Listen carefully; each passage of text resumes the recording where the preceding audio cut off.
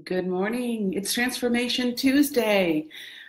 I woke up, I was so excited. It was Tuesday and we could talk transformation. And I thought, what do I want to talk about today? What are we looking to transform? And the word compassion came to mind. So I thought, great, we're going to talk about compassion for the other person.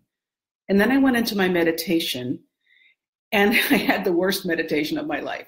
Well, I really can't judge it that way because it actually was really good.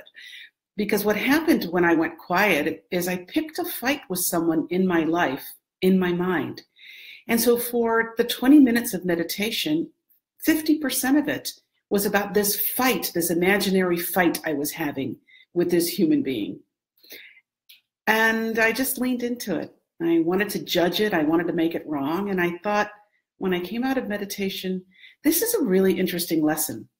Because for every action, there's an equal and opposite reaction. For every thought, there's an equal and opposite other thought. And as leaders, we need to understand that for ourselves and for other people. So today, instead of talking about compassion for the other person, I really had compassion for myself today. And I thought, I could have those thoughts. I don't need to act on them. And that's the gift of emotional intelligence. We have the thoughts, we're human.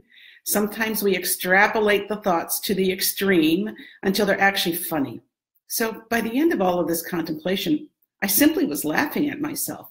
I got my blood all roiled up and I had this great imaginary fight. And at the end of it, I had to say, okay, you didn't act on it. Forgive yourself. Recognize that you're a human being who can have those kinds of thoughts and just move on.